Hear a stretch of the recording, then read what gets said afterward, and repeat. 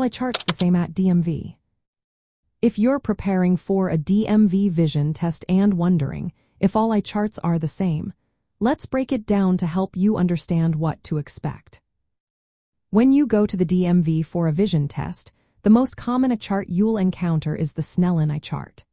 This chart, developed by Hermann Snellen in the 1860s, is a standard tool for measuring visual acuity. It features 11 rows of capital letters, with the top row having just one large letter, often an E, and the lower rows containing progressively smaller letters. At the DMV, you'll typically be asked to read the letters on this chart from a distance, usually 20 feet away, although some offices may use mirrors to simulate this distance if the room is smaller. The goal is to determine the smallest line of letters you can read, which helps assess your visual acuity.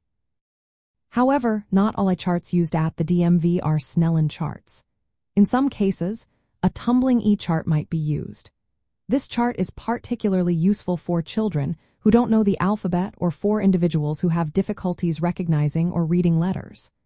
The tumbling e-chart features the letter E rotated in different directions, and you'll be asked to indicate the direction of the E's fingers using your hand.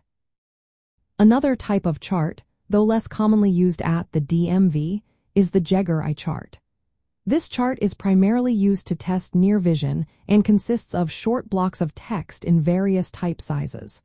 While it's more often used in optometrist offices, it's not typically part of the standard DMV vision test.